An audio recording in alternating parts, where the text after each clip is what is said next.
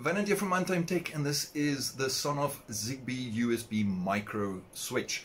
Now this is not going to be a product review, this is more going to be a helpful hints and tips on how to get your Zigbee network wider, better, and to mesh better.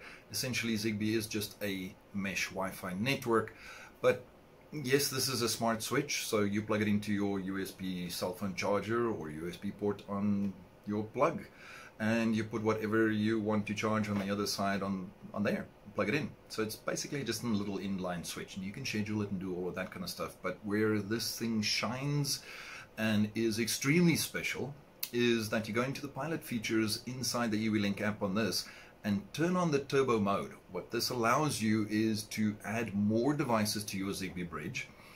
It acts like a Zigbee extender for your network, so the more you have of these, you can do the mini R2 Zigbee switches as well. As long as they're powered and constant powered, they will act like Zigbee repeaters.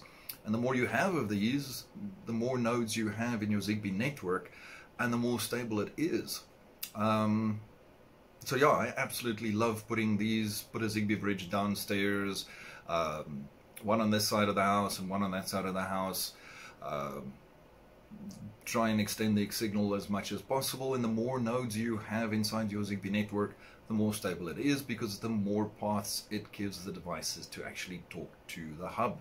So, helpful little tip. Love these little guys. If you're having issues and devices dropping on and off of your Zigbee network, stick one or two of these in, or just test one of these and stick them in your network. Trust me, it's going to make a massive difference at the end of the day.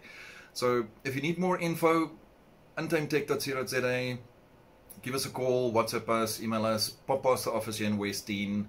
We look forward to hearing from you. Have a good one. Cheers.